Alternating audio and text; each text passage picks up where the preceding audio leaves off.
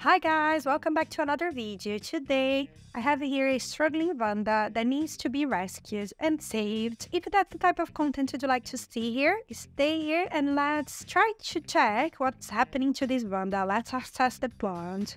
Discover what I probably did wrong in the first place, because that's probably on me. I've been growing this Vanda for 4 years. That's the first Vanda that I bought in 2020, and it has been with me for a long time. So if that's the type of content you'd like to see, stay here and watch this video with me. I hope you enjoy this type of content. I posted a poll last week here on my channel asking which type of content you'd like to see, and most people voted for trying to rescue or for the struggling Vanda. And here she is, my beautiful plant that's looking so sad at the moment.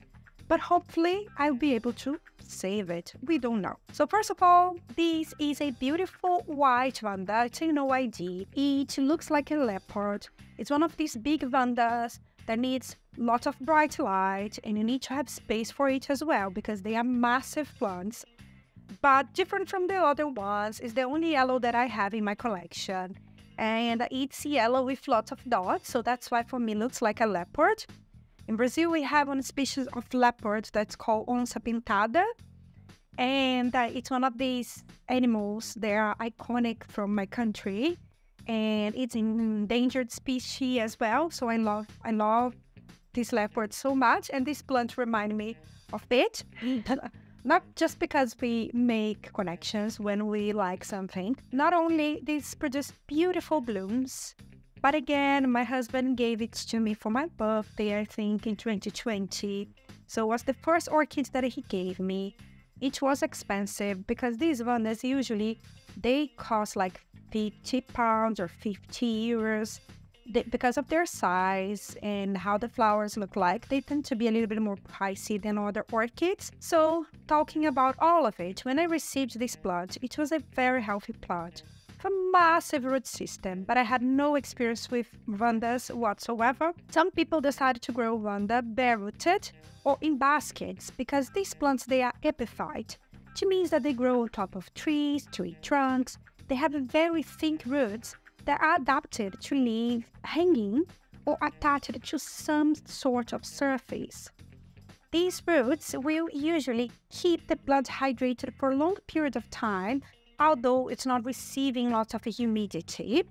That's why you're going to notice that your plants are capable of producing super thick roots that are very well established for the environment where these Vandas grow. There are tropical countries with a hot climate. But you can also grow these plants in pots if you have the right ratio of air and humidity, because if you offer too much humidity, you may rot the roots, or you may have some fungi inside the pot that's not beneficial for your plant. There are many things that you have to consider here. I live in a country that's cold, so again, it's very different from the natural habitat where these plants grow. But inside my home is usually intermediate temperature. But as you can see now, I'm wearing long sleeves, so it's not super warm or hot like it probably would be if I was close to the equator, for example. So again, it is different. And I have to be careful because inside my home, it can get very humid. So I can suffocate the roots if I'm not very, very careful. My other Vandas are doing great, much better than this one. However, this one has been sitting inside this pot for 4 years now, and organic material can easily degrade and decompose. So after 4 years, even the pH of the environment where these roots are probably different, and it's probably not very, very healthy and good for the plant anymore. So again, that's on me. But because I need lots of work and a little bit of moss to repot this plant because it's sitting in a massive pot, I've been postponing it. And as a result, I have a sick plant. So let's talk specifically now about this plant. Just to let you know, I have other videos about Vandas, not specific about all Vandas, but I think I've spoken a little bit about how to look after Vandas. I will link them down below. This one, we're going to specifically talk about this situation here and how I will attempt to fix. Just to take it out of the way, So let's talk about this massive one. What is happening here? So it is sitting in a massive plastic pot with some ventilation holes that I drew myself back then. And not only that, when you look to this plant, we will notice, first of all, that I have a basal cake. It's very normal for Sympodial orchids when they are struggling to push out baby plants. It's a way, it's a strategy for them to survive. So it's the second cake that these plants push through. I lost the other one, but this one is coming. I don't know if it has any roots or not. I'll probably not be able to keep it with the mother plant because we're gonna have to do something on the base of this plant. But just to let you know, there is a tiny cake in there. And these plants start to lose all the bottom leaves. Not now, but a long time ago. As you can see, I've been postponing it for a long time, but I didn't have mix to come to it. And even now, using, I think, almost all of the bark that I have here, I don't know if I'll be able to fill this pot, but that's fine. So I have all of the bottom part of this orchid looks completely dried. And again, all the leaves are falling one by one. Probably I do have some issues on this stem. The stem, I don't know if the stem is alive or if the stem had dried off. If I had an infection, the roots were not good anymore. So I don't know, some infection that traveled, from the bottom of the orchid is going towards the top. So all of the base of my orchid is dying. And I have some yellowing leaves. They're also going now, that are also falling. I didn't have any blooms. Didn't even attempt to bloom. It attempted to bloom. The last time I noticed that I had lots of bud blast. So the blooms weren't healthy either. That's another sign that my plant is not well. On top of that, you can see that the leaves, they are wrinkly. And they are very, very wrinkly. They used to be in a worse case than these. But what happened is it pushed out a root. And I have now one root here, one area root, that's probably being able to kind of hydrate the plant a little bit. So these roots is the most important one, the one that's growing here towards the top. Another sign that my plant is stressed is that the top leaves, they are smaller than the bottom leaves. And in a healthy plant, usually they push out longer leaves than the previous leaves. This case is not the case because you can see clearly that I have something going on here that's not beautiful, not nice, and we will attempt to save it. Because of the keiki, my initial idea, just to explain to you how I would address that. I know that I have one root here, so what I personally think about, that's what my plan is, to cut this section of the plant. I don't think the section here below is doing anything for the plant anymore, and might be that I have an infection here traveling. So I want to remove this part of my plant and I want to pot it closer to this root. However, I do have a basal keiki here. I might push everything out of the pot just to see how the keiki is and try to save the keiki. This keiki without mother plant will take like many years to mature, maybe 10 years, who knows? That's long because baby Vandas will take many years to be able to become completely mature and bloom. Require a little bit of patience that I don't know if I had or not, but anyway, I tried to save it. For this reason, I will remove everything. I'm not gonna just cut this top of the plant, and then it's good because we can check what happened to the roots inside this pot, and we can also check how is the stem below. Let's talk about everything while I repot this plant. So I'll just turn the camera now. So it's almost impossible to pinch this plant into the frame of the camera. I'm trying to show you the base because I think that's going to be the most interesting part to see. So let's try to pull it. It was, oh gosh, so easy. Yeah, not the most difficult thing to do. Everything is dead here. I already know that because I can feel it's mushy. I might need to adjust the camera again. Oh gosh, it's all dead. Very, very much dead. I hope you can see. It's gonna be difficult to film this, but I will do my best. So I have this massive bamboo stake that I have no idea where this comes from, but was the only thing that I found to stake this plant. As you probably imagine, it's quite hard to stake this Vanda. I'll have a look now to see if this is on frame. Hopefully it is. So here is the keiki, and the keiki has 0 roots. There's nothing that I can do about it. So maximum that I will try to do is, look, everything is dead. Everything is dead here. All the portion here is black. You can see all this black portion, and if I cut, it's very, very much mushy, so I can remove everything. But the first thing that I will do is this. I have my pair of pruners here. I will try to, oh my gosh, it's difficult because it's like a piece of wood, not the most. And I don't have the best pair of pruners in the world, so, and I don't have many gardening tools like for big plants. I only cut tiny orchids, but I'll get there eventually. So as you can see, okay, so it's yellow, and I think it's complete. I think it's dead. So the centerpiece of the orchid here is completely dead, which is perfect, which means that I can keep cutting it towards the top. But before I do that, 1 second, my tiny keiki, I will keep it attached to this piece of wood here, but I'll just remove all of these roots, all of these dead roots. I hope you can see.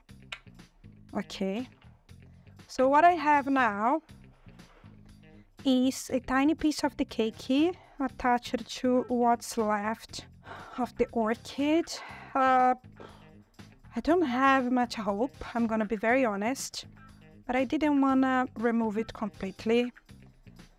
I don't think it's feeding it, you know, much, but I'll keep it here. I might, don't know what I'm gonna do with this keiki. If I will place it inside a humidity chamber to see if it keeps some, helps the leaves to transpirate a lot and then push out roots. Who knows? Maybe that's a good idea. I will let you know if it survives in the future. But now, let's return to the Vanda. This low part is not making any difference to this plant anymore at this point. So let's try to remove more of these. Let's see what is happening down here. So I'm gonna go here towards the top and let's keep cutting it.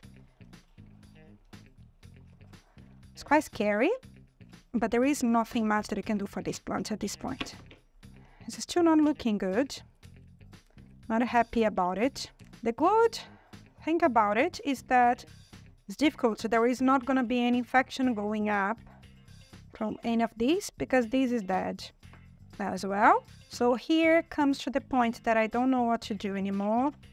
If I should keep cutting it, or if I should avoid and just pot it. So I have my response here. I'm not gonna cut anymore because from the moment that I remove these sheets here, I probably cannot see, but there are some green buds here and here that could be a root tip.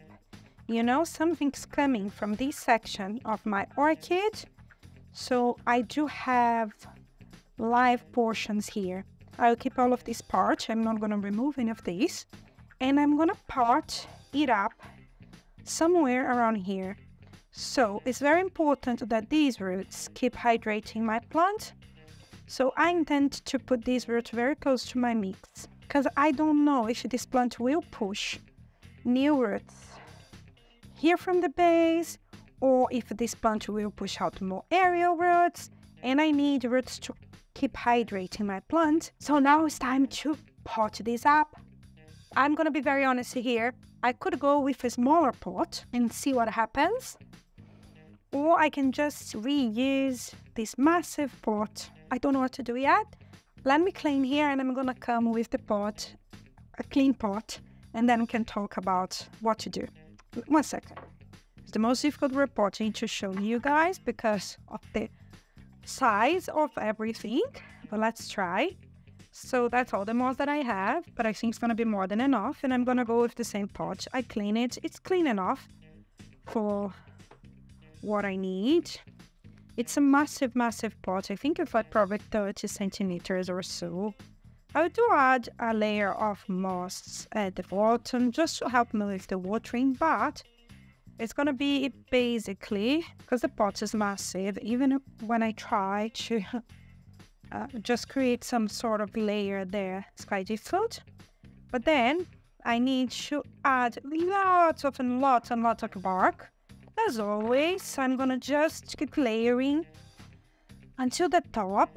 The only challenge here, in my opinion, is the size of this pot, because you require, because the Vandas are so big, sometimes you require as well lots of material, not for potting me.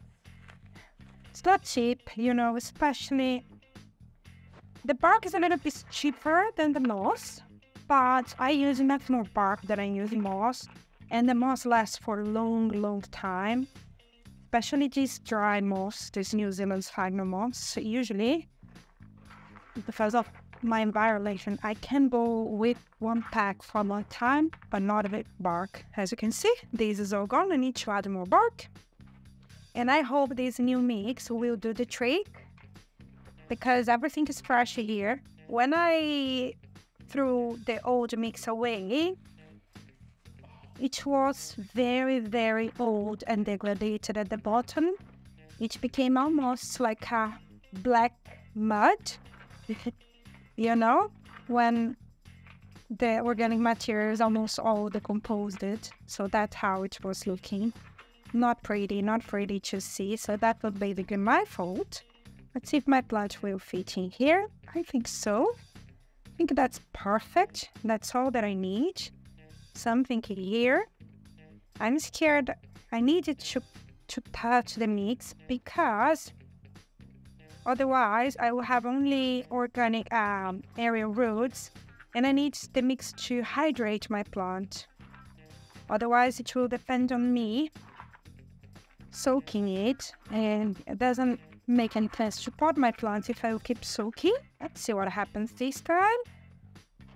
I'm hopeful. This orchid is beautiful, but the problem was the fact that I needed, as you can see, a ton of mix to repot it, plus time, plus no excuse, but already giving a ton of excuse. My own fault. That's what happened when you keep just postponing repotting one orchid. So orchids, especially Vandas, they are heavy feeders. So, and this is a massive plant. I will add a slow release fertilizer across the pot because it helps me.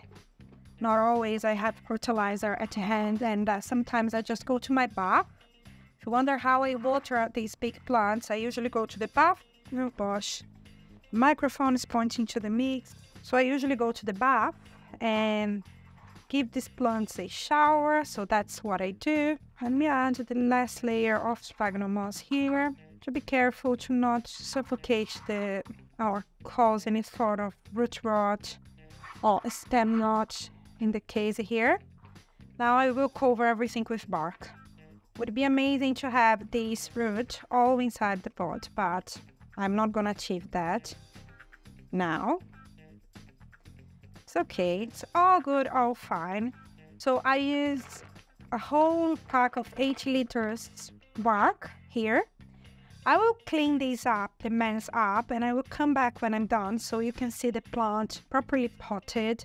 And let's discuss what else should I need to do with this plant. And there we go. My massive Vanda is finally repotted. It will take this plant a long time to bounce back. I don't even know if it will survive or not.